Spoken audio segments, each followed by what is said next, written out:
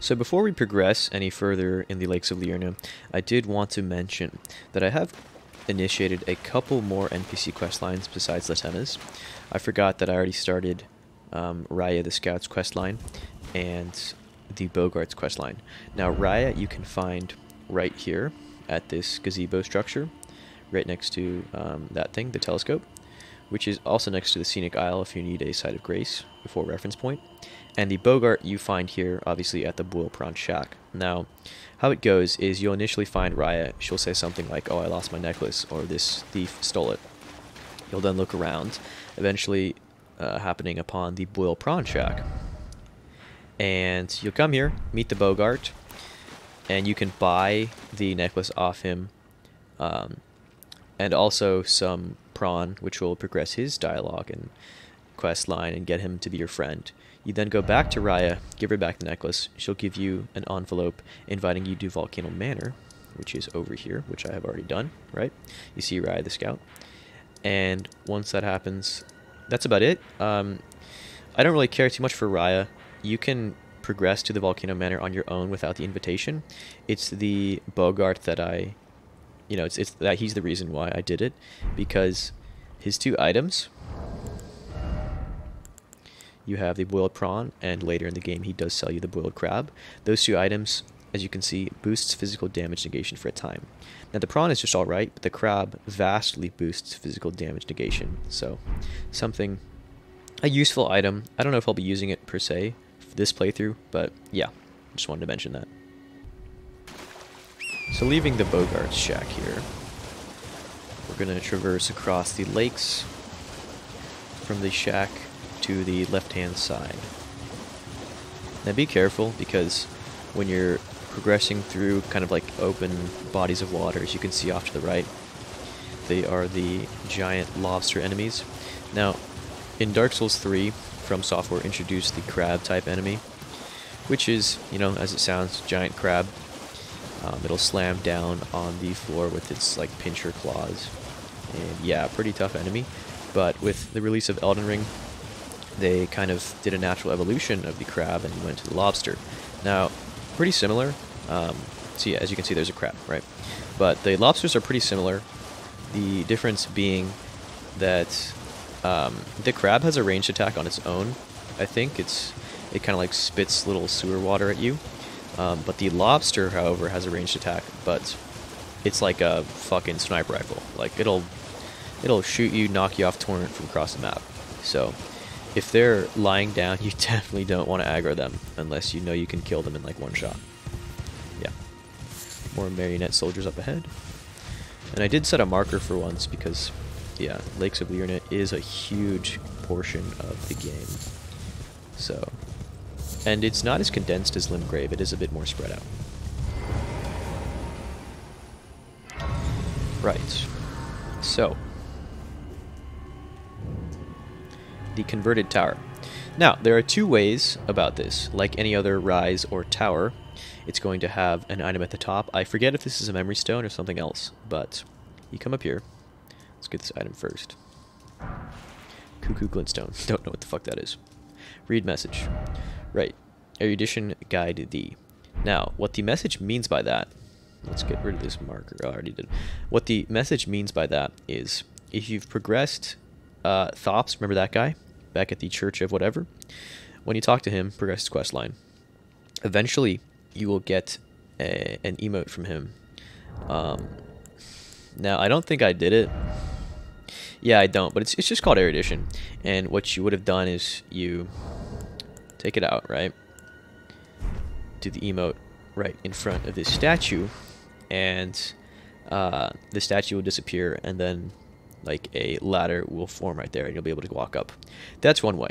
Now, it's pretty easy, because if you don't have the emote like I do, all you have to do is get on torrent. I'll just walk up it. Is you walk up this side of the converted tower and come over here.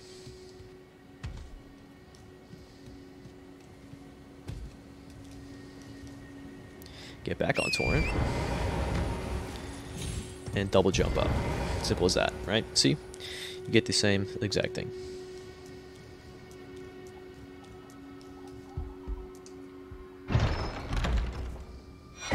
Okay, so it is a memory stone. Cool.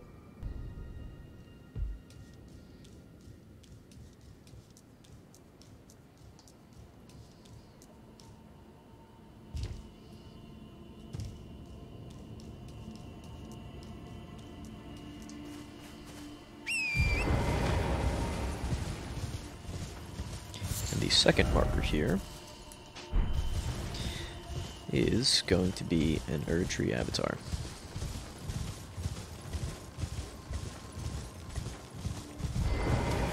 They're always guarded by these tree spirit dudes. Right. Just an annoyance. Not even the appetizer before the main course.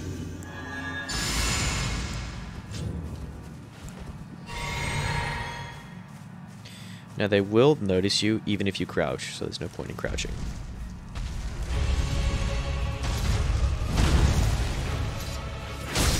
They are weak to fire. Oh, fuck. I thought I could have sworn I dodged, but evidently I did not. Handy Statue of America.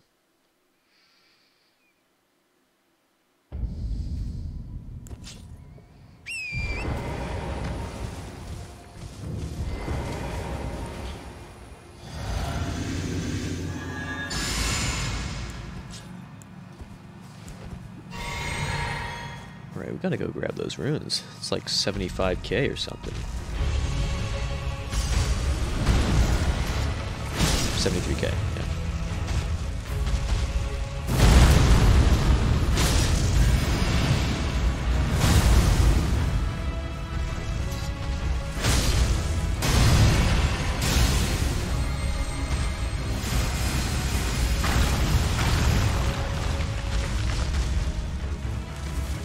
Fucking delayed attacks, bro. You see that? I dodged once. He still held it. I dodged again and got it. Right, so, like I said, that is just to fuck with Souls Vets. So moving past that delayed attack Erdtree avatar, I just fast traveled, but we were previously right here, so it's just a short torrent ride to Temple Quarter. I do want to get a couple things on this side of the lake.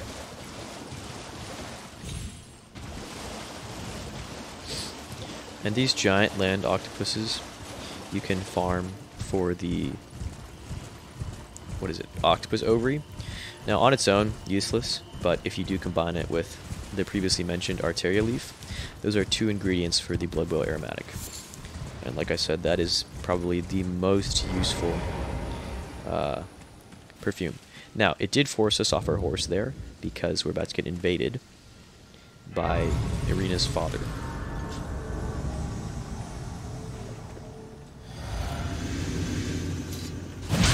That was rude. Man just interrupted me.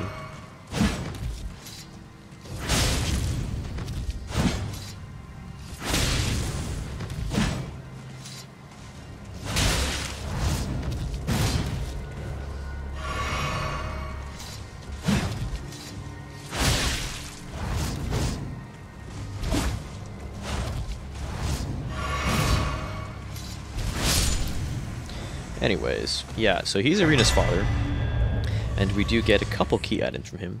For one, the Shriri Grape. The Banished Knight's Halberd, you know, it's whatever.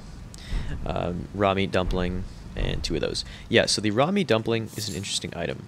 What it does is it acts similar to a red flask in that it heals you, but it also afflicts the user with poison.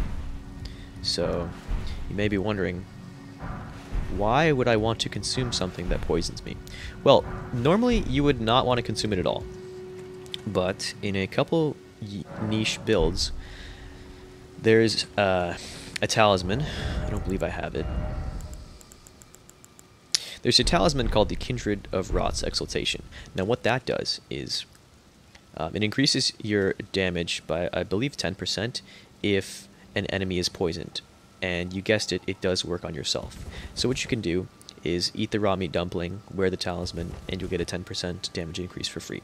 Now, I just remembered, after we killed Margit, we got a second pouch. What I will be using is the Ritual Sword Talisman. Raises attack power when HP is at maximum. Wait, no. We'll compare. Raises attack power with lower equipment load. So we will compare, right? So at full health, two-handing, I deal 475 AR. Now I switched out for the blue Dancer's Charm. At full health, two-handing, I deal 458. Okay, so this guy was higher, right? So 75. Yeah. Okay. Cool. So we'll do the Ritual Sword Talisman. I'll stack them both once I get 3 slots. So leaving the Revenger's Shack now, we're going to continue northward and happen upon another Everjail. Now, if I remember correctly, this is just a Cuckoo Knight. But I've been wrong before, so.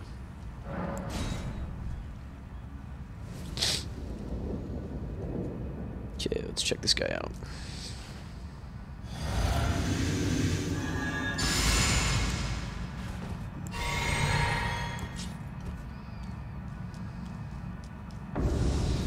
Oh, I was very wrong.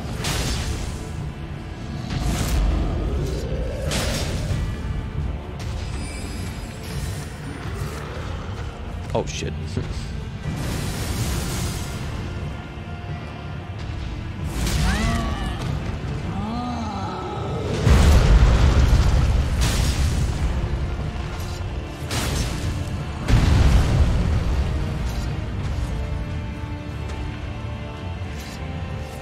Yeah, bro, if you're not gonna do anything, I'm just gonna kill you.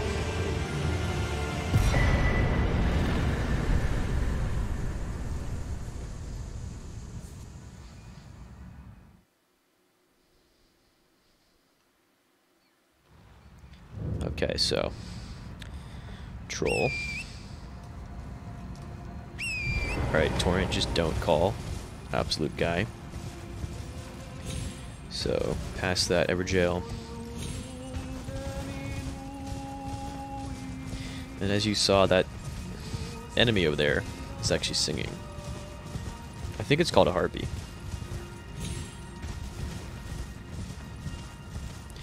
Side of Grace.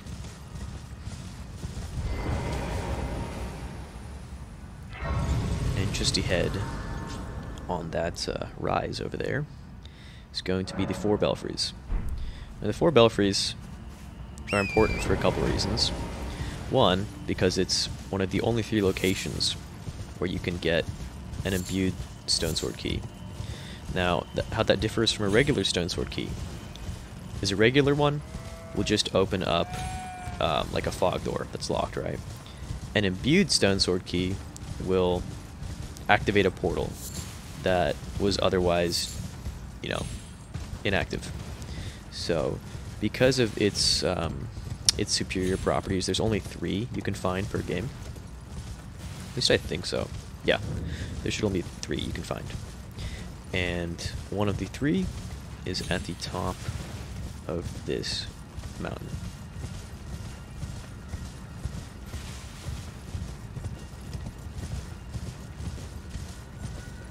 In that chest. Right, imbued stone sword key.